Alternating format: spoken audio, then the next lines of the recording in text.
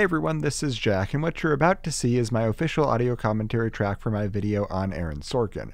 I do one of these after every video, and it's an exclusive to Patreon, but I wanted to make this video to promote it. So if you want to get these after every video, check out the link to Patreon. It's laid back, unrehearsed, unwritten. It's just me talking about the video and some of the process that went into it and kind of what inspired the video, and hopefully you can learn a little bit more about it. Anyway, there are also a lot of other rewards over at my Patreon, so check that out if you're interested, and I hope you enjoy this 1 week free preview of what some of the perks of Patreon are.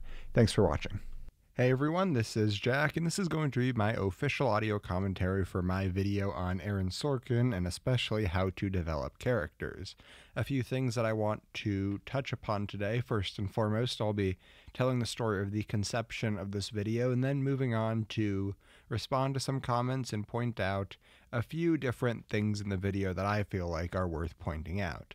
But to begin, how I decided to make this video on Aaron Sorkin, and it's one of those videos that's kind of gone through a couple of different stages, and I'll be talking about each of them. Originally, it was going to be just a video on Moneyball. I was actually at a buddy's house, and he had an Oakland A's game on, and I'm not the biggest A's fan, but whatever I was watching, I was just kept on thinking to myself, I'd much rather be watching Moneyball, the movie about the A's in the early 2000s, than the A's in 2018, even though they're having a pretty decent season, which I'm not too happy with. Anyway, getting off of that. Anyway, I got home, watched Moneyball, and just totally fell in love. It's a movie that's really hard to dislike. I think it's just has that universal appeal of one person doing so much with so little. So anyway, got home, watched Moneyball, and then kind of just started outlining a script of what I wanted to focus on with just the one movie. And then I kept on thinking how it was so similar to Molly's Game. There are a lot of parallels between Moneyball and Molly's Game. And I was thinking maybe I could do like a 2-for-1, like a comparison between the two movies. Then it was really just saying to myself, this is almost all of Sorkin's career, is not his entire career, but his modern era of his career. Let's just talk about that whole thing. So anyway, I've kind of had this video on the back burner for months now, and I'm glad that I could finally release it.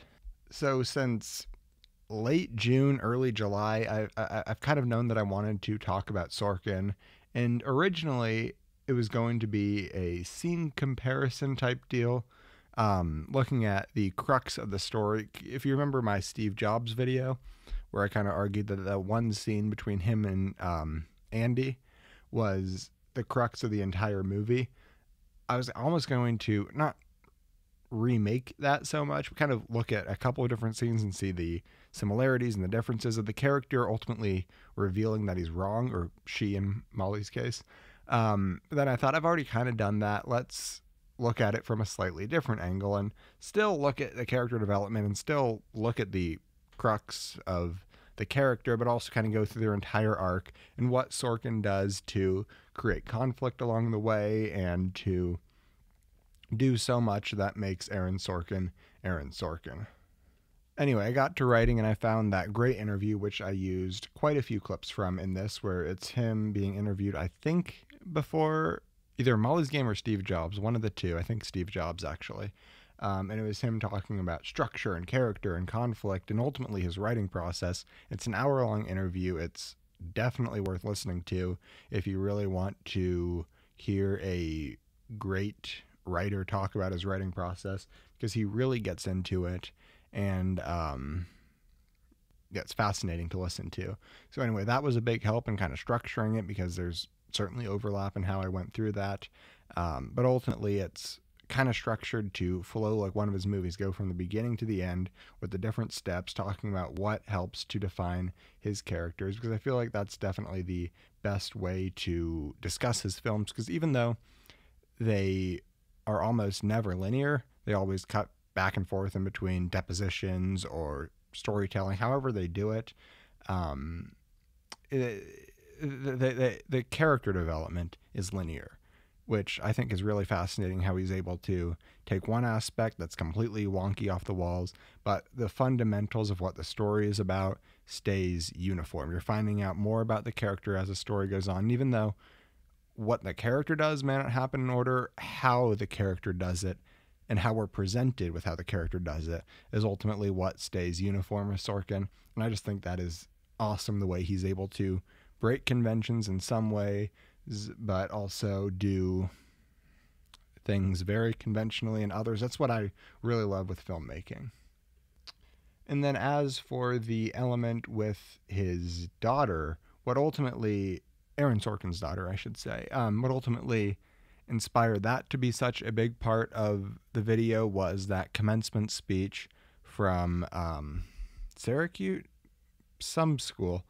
I forgot exactly which school he went to, but anyway, that commencement speech was where he talks about his daughter and his cocaine addiction. And I just felt like he's talking about himself, but this is so many of his movies.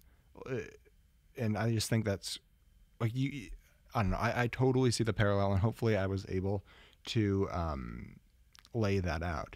Anyway, one thing that I did want to discuss that I saw a whole lot, or a little bit in the comments, and then a whole lot on different people who had posted my video on Reddit in the comments over there, was this Sorkin backlash, which, truth be told, I've made a couple of videos about Sorkin's movies. I did one on The Social Network, one on Steve Jobs, and honestly, I'd never heard this pretty insane backlash to him. His dialogue's not realistic. It's completely fictitious. It takes me out of the movie. No one talks like that. And I don't know. I just don't have any time for that nonsense. First of all, this video isn't about his dialogue. I think I made that pretty darn clear in the beginning when he even says the last thing I do is dialogue. It's kind of what he's known for, but I feel like saying that's what makes him a good writer is barely scratching the surface of what makes him a good writer. I think what I talked about was why I love his movies so much. Anyway, but this idea that he's a bad writer because his dialogue is fake, and he actually talked about this in the hour-long interview I mentioned, where he goes, dialogue isn't how we talk at all. And then the interviewer asks, what about Shakespeare? Is that how we talk? He goes, I'd say that's even further from how we talk, because most people don't rhyme when we talk, or something like that. It's not necessarily supposed to be realist. It's fast, in your face dialogue. It's telling a story that took years to unfold in 2 hours, and he's able to do it efficiently and still make it fun. I will not have anyone saying that Aaron Sorkin is a bad writer because his dialogue isn't necessarily what you will hear in an everyday conversation.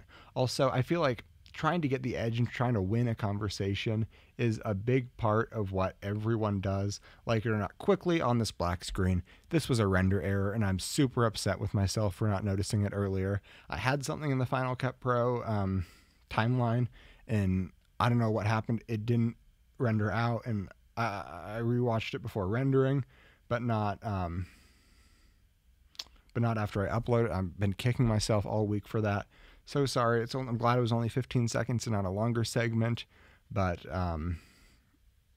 yeah, I'm really upset about that. So I just took the file and put it into a new thing. So gosh, I'm very upset about that. Anyway, this is the commencement speech, which is definitely worth watching, as is the interview. And you can hear him talk.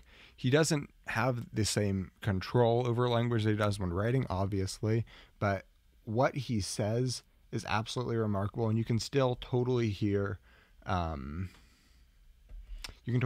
his characters in him. So definitely familiarize yourself with Aaron Sorkin's interviews. He is a fascinating person.